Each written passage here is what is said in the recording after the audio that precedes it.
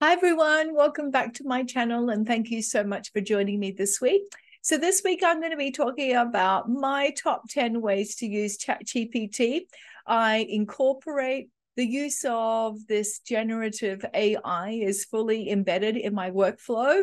So if you're interested in this topic, then please keep on watching. Okay, so this week I'm going to be talking about the ways that I use ChatGPT in my everyday workflow. The first way that I use ChatGPT is to generate lesson plan ideas as a starting point.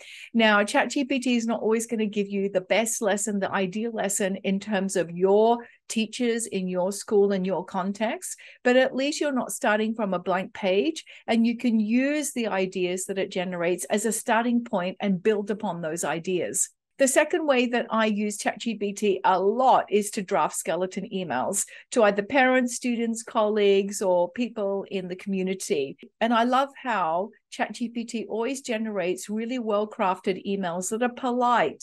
Of course, I have to go back and change and edit different things so that it is 100% tailored to the email that I want to send.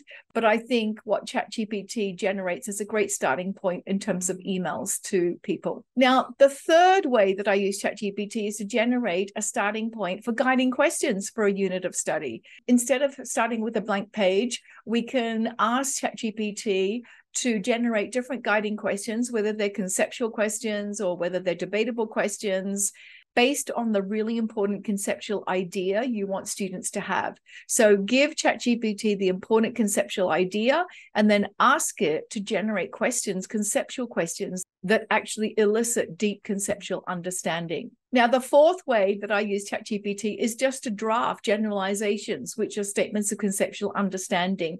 Sometimes starting with a blank piece of paper is quite daunting. And most of my prompts when I'm crafting a generalization to ChatGPT is, can you please write this in a sentence of relationship? And I talk about two concepts. Maybe it's quadratic functions, discriminant, and roots of functions. And it will generate a lovely statement of conceptual understanding that sometimes I have to tweak. The fifth way that I use ChatGPT is to generate rubrics with descriptors. And ChatGPT is fantastic at generating this. It actually generates in a table format. It's a little bit difficult to copy. So I can either screen grab it, but then you can't edit it. Or what I end up doing is just creating the table and copying and pasting the descriptors across. But the more detail that you give in your prompt, the better your rubric will be. So ChatGPT is a great way to create rubrics with descriptors. Now, the sixth way that I use ChatGPT is to generate a list of different active learning activities. So I like to use active learning engagements with my students. And sometimes I just rely on the same old activities, such as a matching activity. And it's great to get different ideas from ChatGPT about different kinds of active learning strategies that you want to start incorporating. The sixth way I use ChatGPT is to brainstorm a list of different ways for students to metacognitively reflect. So I might ask ChatGPT for different metacognitive prompts for students to show me whether they understand a particular concept and for students to reflect on their learning themselves. Now, the eighth way that I use ChatGPT is to generate some lesson ideas to help with classroom behavioral management and how to motivate, engage students. So sometimes I want some different ideas of, let's say I have a challenging student, they come to lessons, they're really demotivated, they're not interested in learning, and maybe that's because of past bad experiences.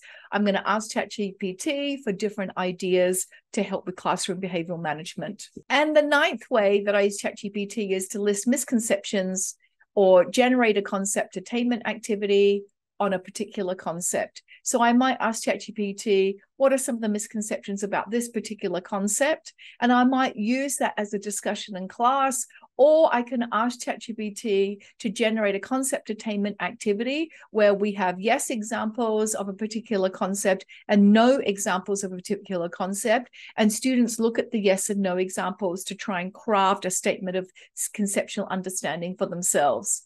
And then the last way that I use ChatGPT that I find really useful is to brainstorm a list of different ways to collect qualitative evidence of learning. So I like to reframe assessment as collecting evidence of learning.